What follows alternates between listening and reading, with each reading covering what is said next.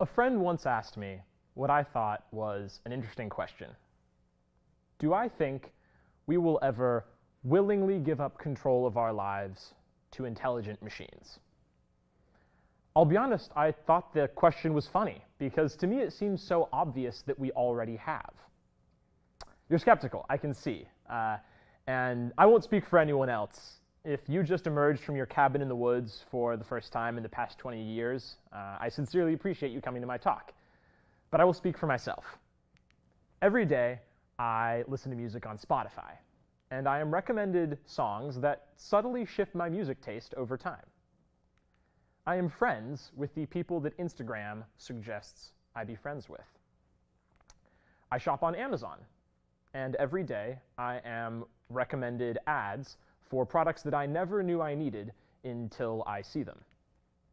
When I'm going someplace new for the first time, I will trust Google Maps to tell me how to get there. And when I'm applying for a new job, I cross my fingers that their resume screening algorithm likes my word choice. In all of these cases, I am trusting huge parts of my life, huge parts of who I am, my tastes, my career, to the apps that I use. We all have cases where we have to use software that we don't totally understand. This raises the question, is the software that we built doing what we want it to do? I think the past decade has answered with a resounding no. Consider scrolling through a social media app looking at photos and articles. That app will need to decide what post to show you next, and it may use machine learning to do this. But the whole point of this entire system is to show you the thing that you most want to see, the thing that will engage you the most. I think most users would be okay with this premise. The problem is, oftentimes the stuff that engages us is the stuff that scares us, or makes us angry, or pushes us back into our own echo chambers. It's not just limited to social media. An innocent search for a school project may yield 9/11 conspiracy videos. A new mother looking for parenting advice may find dangerous anti-vaxxer blogs. Why does this happen? As someone who has spent a bit of time interning and programming at larger tech companies, I can definitively say it's not because these companies want it to happen. In fact, the thing that struck me was the degree to which people care that the stuff they build actually benefits the people who use it. So if this is true, if companies don't want to radicalize or scare their users, which I hope is not a super hard sell, then why does this still happen? Answering this question requires that we dive a little bit deeper into what machine learning and artificial intelligence actually are. So bear with me. When a programmer like myself sits down to write code, we normally do so deterministically. This is when you know the solution to a problem and you can articulate what needs to happen at every step of the way. This is like sending an email. If you tell me who an email is to, what the subject line is, and what the contents of the email are, I can tell you exactly what the end user will see. The whole process is deterministic. This is the normal way of doing things, and it works great, but it requires us to know a lot about the problem we're trying to solve. And there are lots of problems that we don't have great solutions to. For example, how do we tell spam email apart from valid emails? Now, I think with these two emails we can see pretty easily. One of them specifically tells me there's not a virus in it and asks for my social security number, and that is obviously spam. And the other one is actually a recommendation for a coffee shop from my boyfriend. Now, I can look at these and immediately say one of these is spam and the other one isn't, but I can't tell you exactly what makes one spam and another not. And if I can't do that, then I can't sit down and write a perfect deterministic solution to this problem. Now, while I don't have that perfect deterministic solution, I do have plenty of examples of what spam email looks like. What machine learning allows us to do is to show a computer the kind of result we want it to reach. For example, I can say, when I show you emails like this one, tell me that they're spam. And then that computer, through a process that looks a lot like human learning, can figure its own way to get to that desired outcome. This is what we call machine learning. And it can be an incredibly powerful approach, but it's not without its downsides. An illustration that I think is really apt is the mythical trope of the genie. Now, the genie shows up in different stories, different times, and can be quite different across different tellings. But there are normally two consistencies. First, the genie has this amazing power to grant wishes, to give you things that you couldn't get any other way. Second, if your wish has any ambiguity in it, the genie will find a way to fulfill that wish in a poetically awful manner. You may technically get what you asked for, but it is unlikely to be what you really wanted. Artificially intelligent machines can behave similarly. They have this amazing power to solve problems that we couldn't really solve any other way, but they also have this penchant for misinterpreting our requests. Now, AI and machine learning are not nefarious creatures that are trying to trick us, but like the genie, they have this way of showing us how little we understand our own desires. This highlights what I believe will be a central question humanity will have to answer over the next 100 years. How do we state what we want exactly and without any ambiguity? If we could do that, if we could develop a concrete idea of how we want the world to look, not a hand-wavy stump speech about right and wrong, but a detailed, precise understanding of what our morals are, then we could imagine building an AI and telling it, show us Instagram posts that we like, but don't violate our values. So this raises the question, what are our values? This is a question that we have been working on since the dawn of recorded history, and actually well before that. Philosophers have given us plenty of great starting points to answer this question, but the problem is philosophy, our normal modes of philosophical inquiry, don't often lead us to consensus. Now, I still think we should be asking these questions. I think these questions of philosophical importance are really, really central questions. But if we want to constrain the actions of an AI, we need a detailed, concrete engineering spec of what our moral reasoning looks like.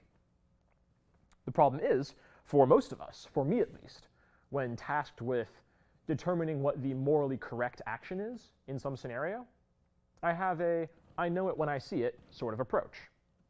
Now, if you've been paying attention, your brain might have just lit up.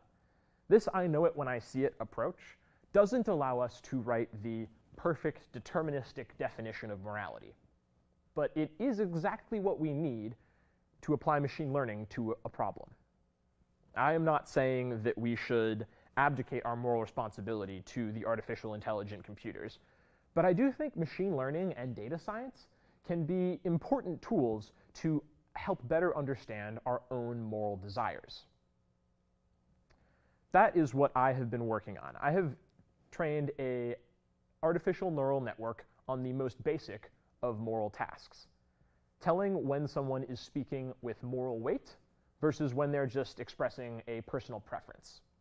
So, for example, when I say, I believe you should treat all human beings with respect and dignity, this reflects a belief that I hold, a moral belief. Now, on the other hand, if I say, I believe pineapple does belong on pizzas, this is more of a personal preference. A correct personal preference, but a personal preference nonetheless. As it turns out, after training my little AI on a number of example cases, it's pretty good at determining when someone is speaking with moral weight. Now, I could try to demonstrate this by reciting performance metrics like validation, accuracy, and recall, but I won't do that. But what I will do is to try to show you what this AI has learned about certain words. We can do this by showing the network a word, seeing what neurons light up, and then comparing that configuration of lit up neurons to known quantities like good and evil. For this exercise, I'm using a body of work called moral foundation theory that identifies different words they think represent moral ideas. So here we can see the dichotomy between care and harm. On it we can see words associated with care are colored in blue, and words associated in harm are colored in red. The units here are unimportant.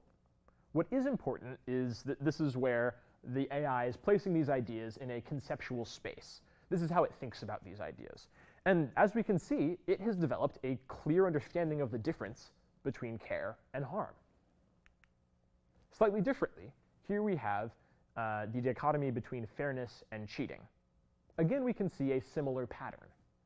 Now, I am not looking at this and saying, yep, we should hand the keys to the AI and go home. It's got it figured out. I'm not saying that, but I do think that this approach shows real promise. If we could collect enough data on how people express their moral reasoning, we could use this opportunity to apply machine learning and dive deeper into what our morals actually are. But it's not just about how much data we have. The type of data that we have is really, really important. In March of 2016, Microsoft launched a conversational chatbot on Twitter called Tay.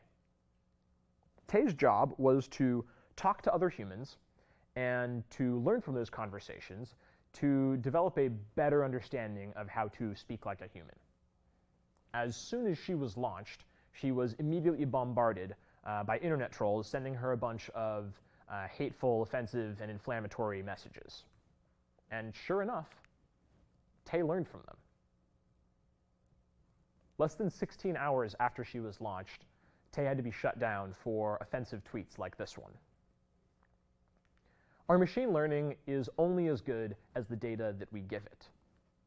But fundamentally, data is just a collection of measurements about the world. This means that it captures all the good in the world, but it also captures all the pain and hate and inequality in the world as well. Recently, we heard of a major tech company that used a resume screening algorithm to go through and vet potential applicants to jobs. The algorithm's goal was to look at a resume and to be able to say whether or not that person was a competitive applicant for the job they were applying for. To train this algorithm, they gave it the resumes of all their current engineers. And this makes a lot of sense, because if your engineers are qualified, then their resumes reflect the kind of thing that you're looking for.